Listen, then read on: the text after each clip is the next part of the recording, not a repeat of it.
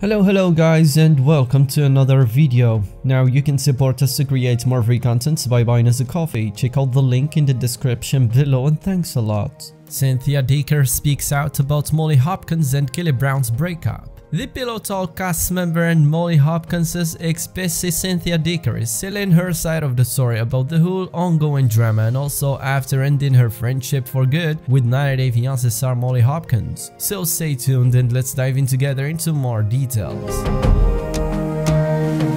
Easy Facts Buzz. Breathe Entertainment. The Pillow Talk cast member breaks silence for the first time ever and decided to tell her side of the story following Molly Hopkins and Kelly Brown's split, and also the end of her relationship with the single mom of 2 daughters. Setting the record straight after keeping fans confused about why Cynthia Decker and Molly Hopkins decided to put an end to their long-term friendship, and especially after many TLC viewers fell in love with the duo after their appearance on the Pillow Talk spin-off series on TLC. It seems that Molly Hopkins' daughter Olivia's alleged fight with Kelly Brown is the main reason why Cynthia Decker and Molly Hopkins are no longer friends. Cynthia Decker took to Instagram and wrote, "I am setting the record straight with the truth before this spreads as it's inaccurate. I was sent the police report for Olivia and Kelly by 2 individuals asking me why I am listed on the main page of this report. I am extremely upset and disturbed by this report. First of all, I was not there. Her mother and a friend were there from what I know. In fact, I didn't even know there was an altercation at my store. Second, I have no videos of anything. Several other people at the store, including her mother, have access to the one camera that they keep unplugged most of the time, so I don't see what's happening." For fans that don't know the whole situation, Olivia Rain claimed that her mom's ex-boyfriend Kelly Brown slammed and choked her into the wall and even threatened to kill her, and the two allegedly got physical and police have been called.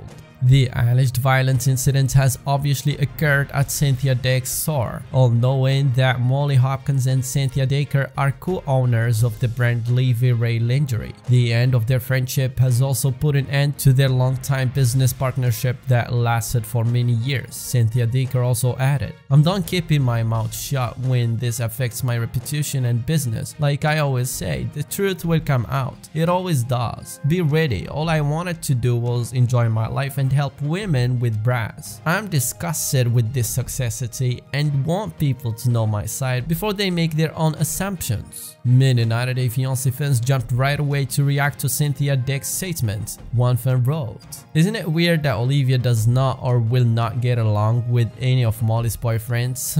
I believe Kelly is a good man, only God knows." Another one added, "So there is definitely something suspicious here about saying the footage can't be seen because only one employee has access. That sounds like a deflection." And now Cynthia is saying that is a lie, which makes you have to wonder what else is a lie. The only reason to hide footage that can corroborate your story is if your story is fabricated.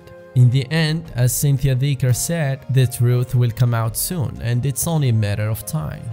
Guys, let us know what you think about this. Please leave us your comments in the section below so we can know your opinions, and don't forget to like the video, subscribe to the channel, and turn on the notification bell for more content.